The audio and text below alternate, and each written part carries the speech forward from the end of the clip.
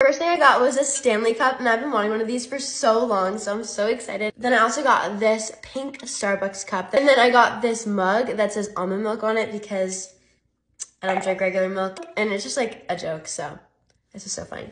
Then I got this heatless curling set. Then I got a book light because I love to read at night and I hate to have my light on, so I'm really excited about this. This is probably one of my favorite gifts, honestly. Then I got a film camera that like is reusable, so I don't have to keep using disposables, and some extra film to put in it. Okay, this, I'm literally so excited. I got tooth gems because I've been talking about wanting to get a temporary tooth gem for a really long time. So I'm really excited about it. Then I got an ice roller from Kitsch, a sunset lamp, which I've been wanting for like 2 years, so I'm so excited. I got these 2 toiletry cases from Lululemon. Then I got a Mickey Mouse waffle iron because I love Mickey waffles from like the Disney resorts, so